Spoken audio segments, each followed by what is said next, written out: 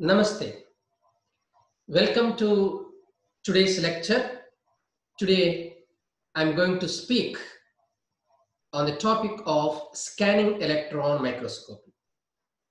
What are the principles based on which this instrumental technique is developed and how it can be applied for the standardization of Ayurvedic formulations. At the outset, let me thank Ayurveda Network VHU, especially Dr. Kishore, for giving me this opportunity to be a part of this educational program. We all accept that safety and efficacy of Ayurvedic formulations to a great extent depend on the quality of the product. When quality of an Ayurvedic formulation is assured, hopefully to a great extent, safety and efficacy are also taken care of. Quality control, quality assurance, and standardization of Ayurvedic products have remained a great challenge since a pretty long time. That too in the case of Rasaushadhi or Herbomineral formulations. This is because the raw materials that we use in the preparation of Rasaushadhi themselves are not properly standardized. They are not properly characterized. They show great variations also. At the same time, we are also following a number of complex procedures while preparing Rasaushadhi. Due to these reasons, it's very difficult for us to predict the structure of the final product. Elucidation of the complex structure and its correlation with the pharmacological activity becomes a very tough job. That is the main reason that still we are facing challenges in the standardization of Ayurvedic Herbomineral formulations. Of course, for the past 2 decades, we have worked a lot in this direction. Ayurvedic pharmaceutical companies, academic institutes at the level of post-graduation and PhD studies, or at the level of M.Pharma studies, and also various other research organizations, parallel scientific disciplines, they are all working in this direction. When we observe the development that has taken place in the parallel sciences, that helped us a lot to incorporate certain modern advanced techniques in the field of Ayurveda for the standardization of Ayurvedic formulations. In the field of physics, chemistry, that too, inorganic chemistry, biochemistry, biotechnology, pharmacogenomics, pharmacology, and applied scientific fields like instrumental engineering, etc., has helped us to understand that there are many techniques that are emerging which can be utilized for better understanding of complex structure of our Rasaushadhis, and those tools can be judicially planned and incorporated for the standardization. One such technique is scanning electron microscopy. All of us agree that particle size is a very important factor that decides therapeutic efficacy of Ayurvedic formulations. Finer the particles, better will be the absorption and bioavailability. This is more important in the context of bhasma and pishti-like preparations.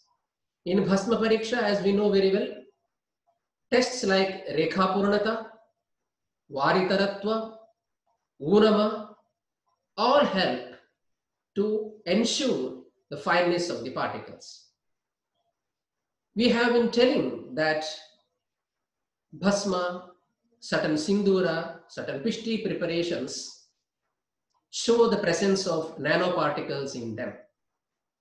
Presence of nanoparticles and microparticles could be revealed by using techniques like scanning electron microscopy. There are many modern analytical techniques that are adopted to understand particle size and particle distribution.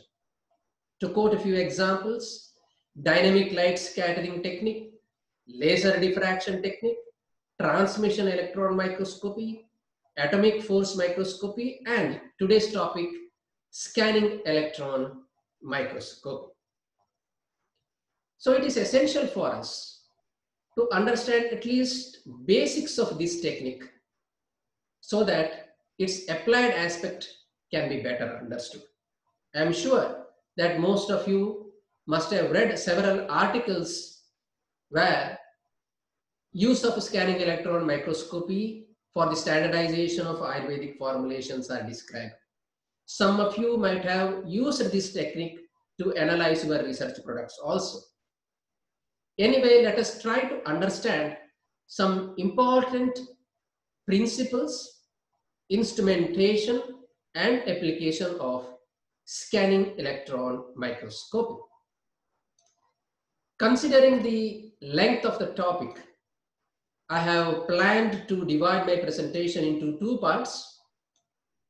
Today I will be focusing on scanning electron microscope, and in the next class I will be talking on its specific and general applications.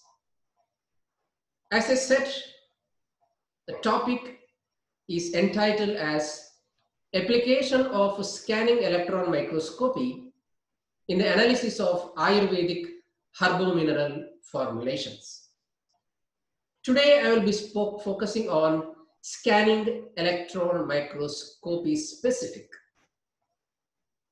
Contents of my presentation include an introduction, history, scanning process and image formation, magnification, instrumentation, sample preparation, comparison of optical microscope, transmission electron microscope, and scanning electron microscope, characteristic information obtained by scanning electron microscope, general applications, and finally, Ayurvedic applications.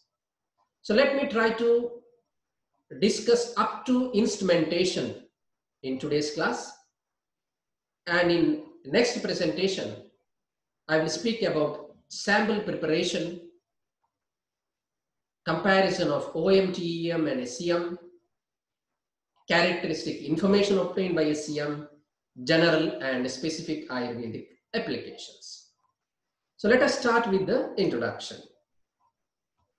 The scanning electron microscope is a type of electron microscope that images the sample surface by scanning it with a high energy beam of electrons in a raster scan pattern.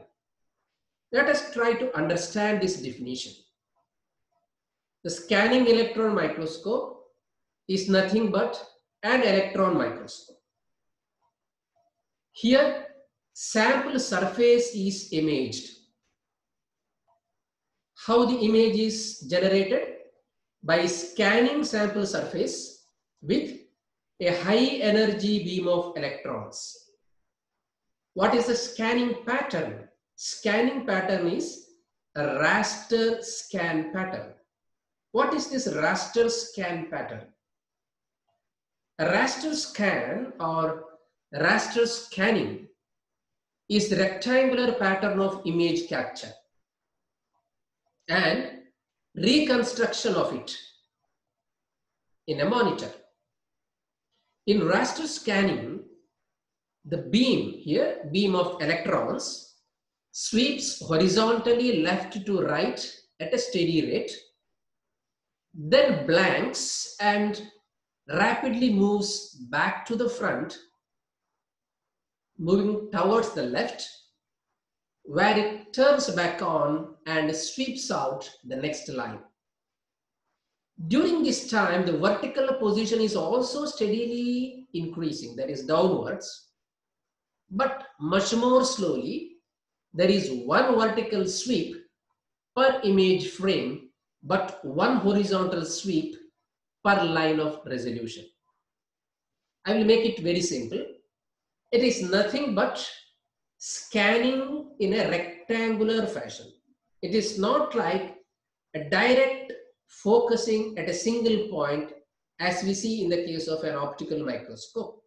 Here, beam of electrons will move horizontally and vertically in a rectangular fashion, line by line. That is called as a raster scan, and this scanned image is recreated. Let us understand this in coming slides. The electrons interact with the atoms that make up this sample, producing signals that contain information about the sample's surface topography, that is how the surface of the sample looks, composition of the sample, and other properties such as electrical conductivity. It may not be so important in the case of Ayurvedic formulations, of course.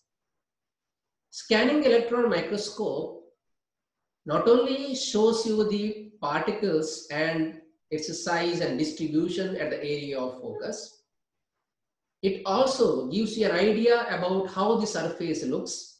It gives you the three-dimensional image of crystals, if at all present. When it is coupled with EDAX or EDS, it also gives you an idea about the elemental composition at the area of focus. Regarding electron microscope, an electron microscope is a type of microscope that uses a particle beam of electrons to illuminate a specimen and create a highly magnified image. Here, as I already mentioned, we are using particle beam of electrons which illuminate the specimen and that creates a highly magnified image. Electron microscopes have much greater resolving power than light microscopes. Light microscopes use electromagnetic radiation, that is a visible light, and they can obtain maximum, that is the best variety of light microscope can obtain a maximum magnification of about 2000x. In comparison to that, electron microscopes can have much greater resolving power. It may be even 1000 times more than that of best light microscope. That is maybe up to 2 million times or 20 lakh x. When this electron beam interacts with the sample, the types of signals produced by an SEM include secondary electrons, back scattered electrons, characteristic X-rays, light, that is called as cathodoluminescence, specimen current, and transmitted electrons. Let me repeat. The types of signals that are produced by an SEM include secondary electrons, BSC or backscattered electrons, characteristic X-rays, light, there may be even Auger electrons also, specimen current, and transmitted electrons. So by these names, at least you can understand that some are backscattered, some are passing through the sample, and some are transmitted through the sample and come out from the other side. These are different types of signals. We will understand them better. Out of all these signals, secondary electrons are most important. major portion of the signals generated when electron beam falls on the specimen are secondary electrons. So in all scanning electron microscopes, secondary electron detectors are common.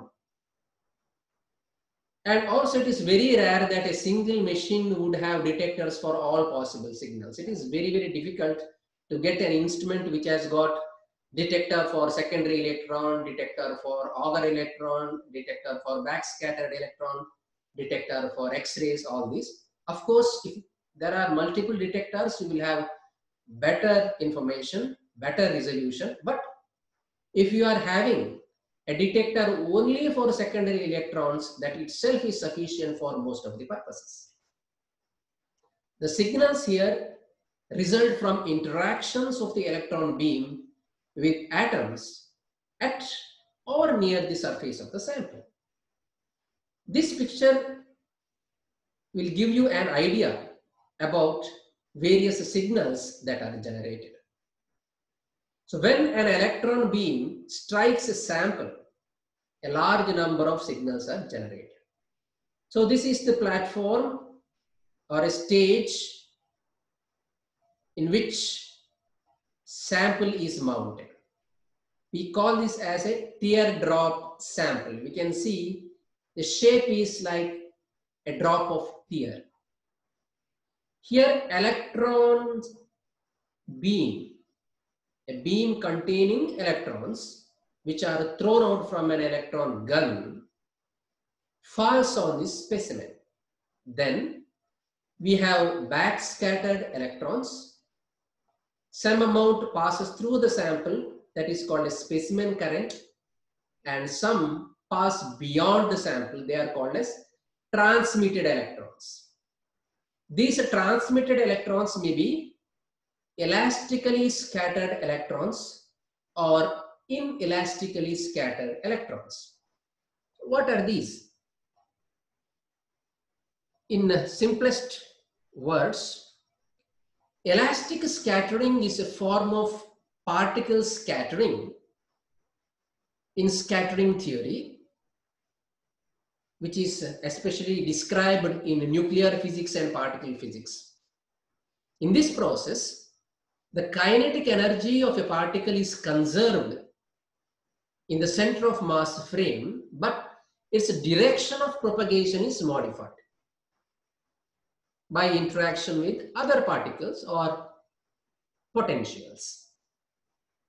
In simplest terms, so when you have a particle beam like this falling on the specimen and it passes through it, whatever kinetic energy that is present in the incident beam, same is preserved in the scattered beam also, but its direction of propagation is changed.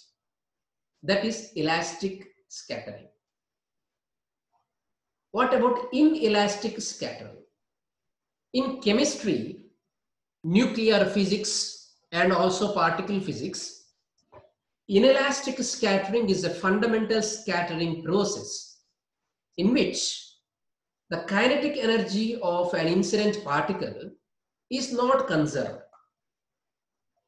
In inelastic scattering process, some amount of the energy of the incident beam will be either lost or sometimes it may be increased also. That means it is not the same kinetic energy that is conserved.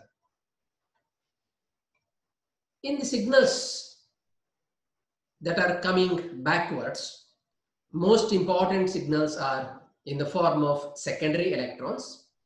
We have a small amount of X-rays also, and a small amount of something known as auger electrons. You may be knowing about the auger effect. The auger effect is a physical phenomenon in which the filling of an inertial vacancy of an atom is accompanied by the emission of an electron from the same atom. That is, when an incident beam of energy falls on an atom, from the inertial, an electron may be knocked out. This space is filled by an electron from higher energy level. An electron from higher energy level falls into the vacancy. During this process, energy is released. This is called as an Auger effect. It may be in the form of Auger electrons. We also have cathodoluminescence here. Cathodoluminescence is an optical and electromagnetic phenomenon. Here, electrons impacting on a luminescent material such as phosphor, for example, cause the emission of photons which may have wavelengths in the visible spectrum. If you are taking the entire electromagnetic spectrum, cathodoluminescence is light, or it is the electromagnetic radiation ranging from the ultraviolet to the NIR or near infrared region in the electromagnetic spectrum. That is nothing but the visible region. So these are the various types of signals that are generated in electron microscope. As I already mentioned, in the most common or standard detection mode, secondary electron imaging or SEI, the SEM can produce a very high resolution image of a sample surface. A scanning electron microscope, a standard basic type which has only secondary electron detector, can give you a resolution to that extent that you can reveal or see the presence of particles which are in the range of 1 to 5 nanometers. The electron beam that falls on the specimen is very narrow. Because of this, SEM micrographs have a large depth of field. When electron beam is narrower, better will be the penetration into the sample depth. Because of this, a characteristic three-dimensional appearance will be seen in SEM micrographs. This is very useful for us to understand the surface structure of a sample. You can see in this picture, this is a scanning electron microscopic image of pollen grains. See how beautifully three-dimensional image is created here so that you can easily understand the structure of the pollen grains. Now let us talk about history of scanning electron microscope. In short, how SEM was developed. The first scanning electron microscopic image was obtained by a scientist known as Max Knoll. It was in 1935 when he obtained an image of silicon steel showing electron channeling contrast. Further, this work was pioneered. Physical principles of scanning electron microscope was understood and explained, and beam specimen interactions were performed by a scientist known as Manfred von Arding in 1937.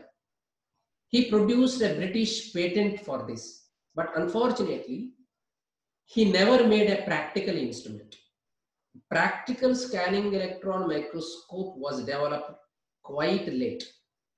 It was in 1965 when the first commercial scanning electron microscope was developed and marketed by the Cambridge Instrument Company. They named it as StereoScan. It was Professor Sir Charles Oatley and his postgraduate student Gary Stewart developed this particular instrument. That's about the history in short. Now let us talk about the scanning process and image formation.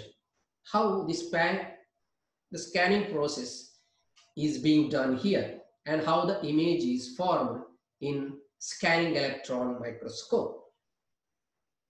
In a typical SEM, an electron beam is thermionically emitted from an electron gun fitted with a tungsten filament cathode. We understand this very clearly. Electron beam is thermionically emitted. That means when a material, say a metal, is heated at a particular temperature, it will emit electrons. This is possible only in such metals which have a high melting point, because you have to heat the metal to a great extent so that it emits electrons. So these electrons are known as thermionically emitted electrons. Practically, these are emitted from an electron gun that is fitted with a tungsten filament cathode. Why tungsten is used here? Tungsten is normally used in thermionic electron guns because it has the highest melting point. It has the highest melting point of all the elements discovered. Its melting point is about 3422 degrees centigrade. At the same time, it also has lowest vapor pressure of all elements. To be more specific, of all metals, thereby allowing it to be heated for electron emission. At the same time, it's also cheaper because tungsten is a very common filament that is used in electric bulb. This is how an electron gun looks, which contains tungsten filament in it. Further, the electron beam which is generated here typically has an energy ranging from a few hundred electron volts to about 40,000, that is 40 kilo electron volts, and it is focused by one or two condenser lenses to a spot about 0.4 to 5 nanometer in diameter. We have condenser lenses in the instrument of electron microscope, which helps to focus this electron energy beam at a very, very narrow spot ranging from 0.4 to 5 nanometer. We will understand this later in instrumentation. The beam produced here passes through pairs of scanning coils or pairs of deflector plates in the electron column. Electron microscope has a column where a pair of scanning coils or deflector plates are fixed.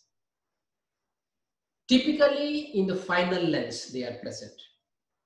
They deflect the beam in the X and Y axis so that it scans in a raster scan fashion. As I already mentioned, these scanning coils will deflect the beam of electrons in X-axis along Y-axis so that in a rectangular fashion raster scanning occurs. When the primary electron beam interacts with the sample, the electrons lose energy by repeated random scattering and absorption within a teardrop shaped volume of the specimen, which I had already shown you in the schematic diagram. And this teardrop shaped volume of the specimen with which electron beam interacts is called as interaction volume. And this volume may extend from 100 nanometer to maximum 5 microns into the surface.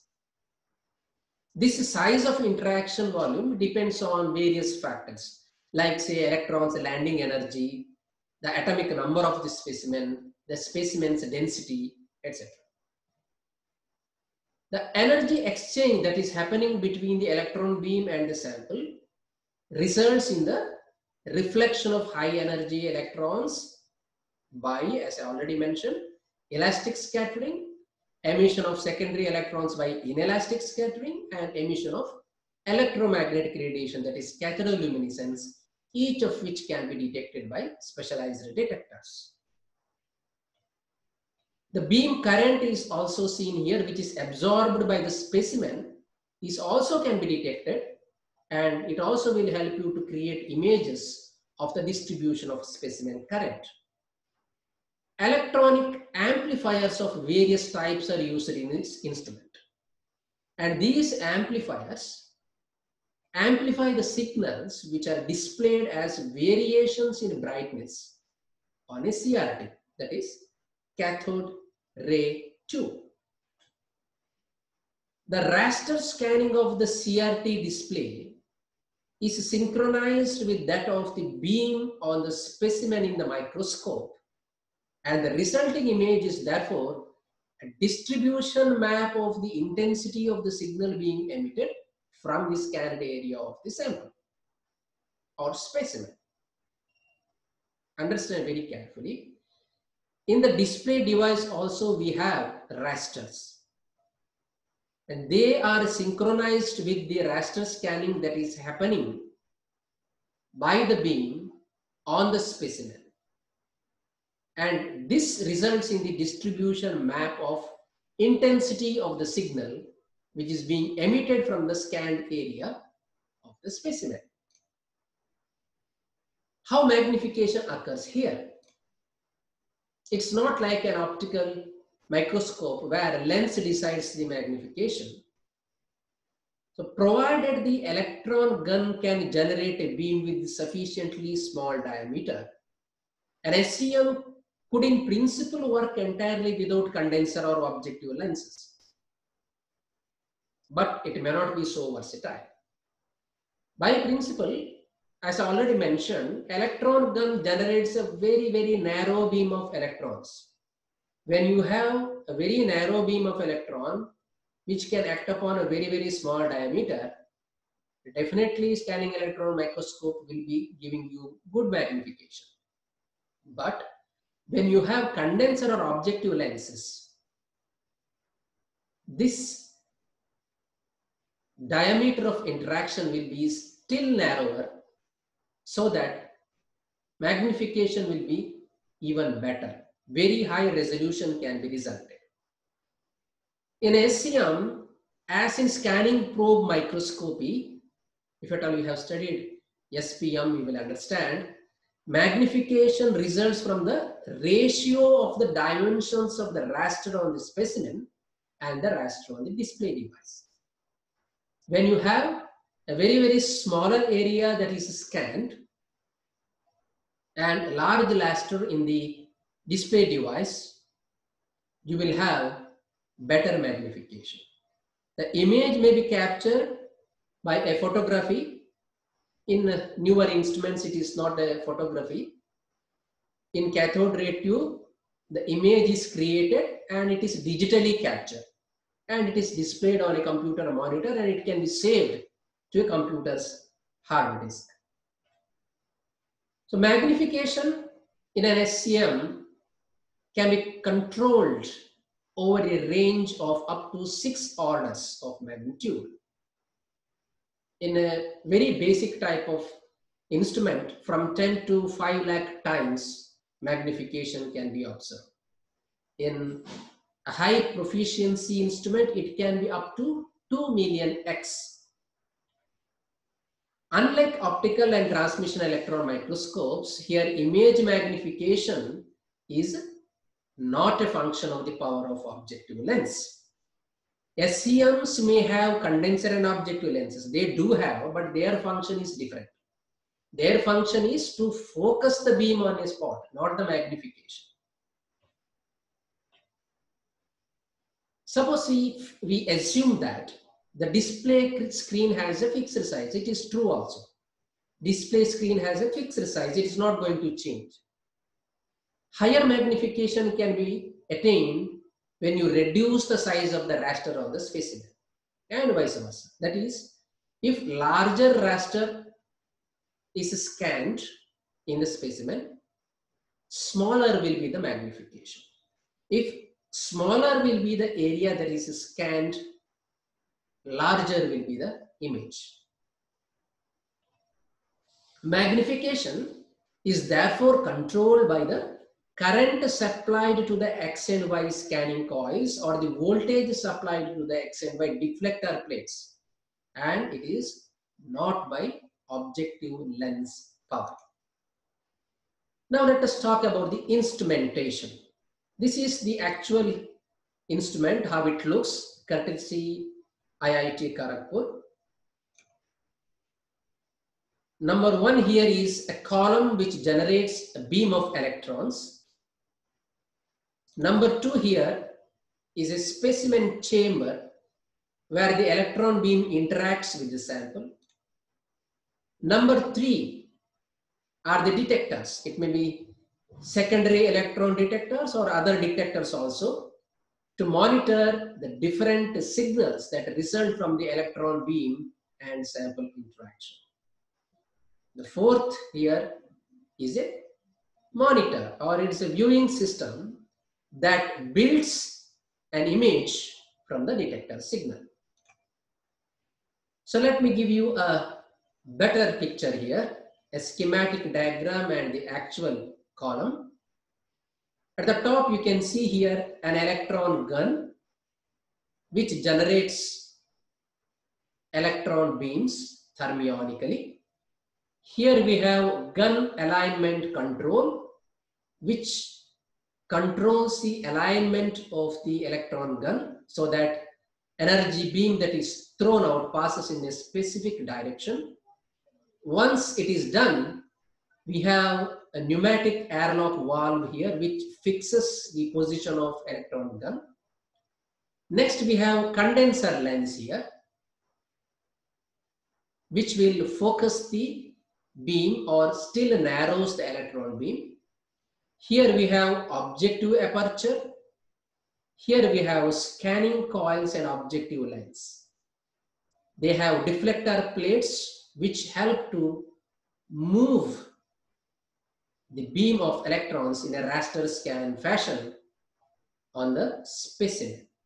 The specimen here is mounted on the stage. This is a motorized stage and this is the sample chamber. Here, this is the close-up image of detectors that are used. This is a very good instrument where we have multiple detectors. We have secondary electron detectors. We also have EDS detector here. We also have backscatter detector here. So this is a close-up image of sample stage, and this is the stub where the sample is mounted. So this is how the image is created on the monitor. So this is how we have to see through the lens in optical microscope. In scanning electron microscope, magnified images are created using electrons instead of light waves. I will show you the instrumentation schematically step by step. In this picture, you can see a column here, and at the top an electron gun. Here we have condensing lenses. This column is vacuum now, and here at the lower end you have objective lens. So after the air is pumped out of the column, because vacuum state is very, very important in electron microscope.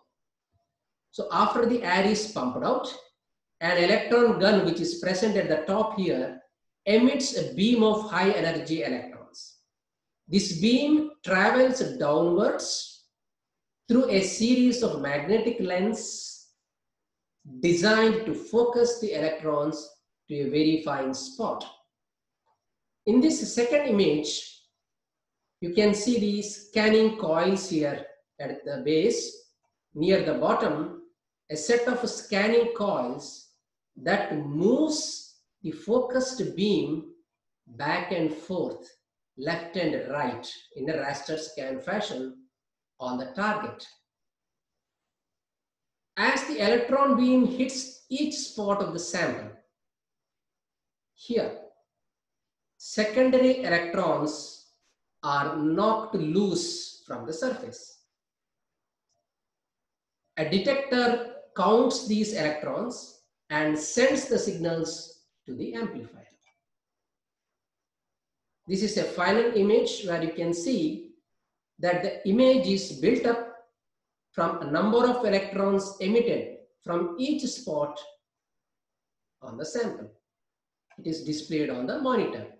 Let me club all these images and show you. So this is how the scanning electron microscope is revealing you new levels of detail and complexity in the amazing world of microorganisms and miniature structures. This is the combined image. We have electron gun at the top. This is the vacuum column. These are the condensing lenses which further narrows down the electron beam and focus it to a small area. These are the scanning coils. These are the objective lens which deflects this electron beam in a raster scan fashion over the target. Secondary electrons are generated. They are counted by the detector, amplified, and the image is created on the monitor. So let me give you an animation so that you can better understand this.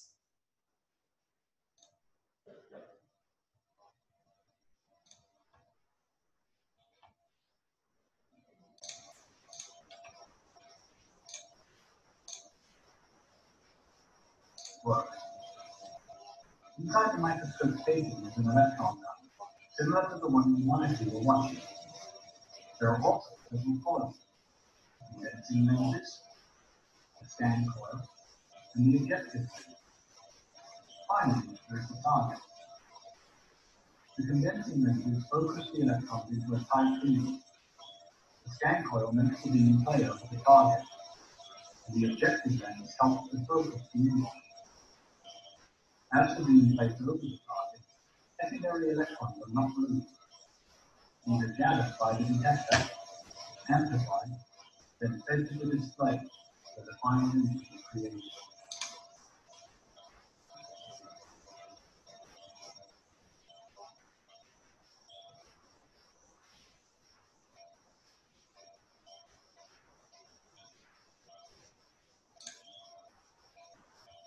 I hope it is clear now.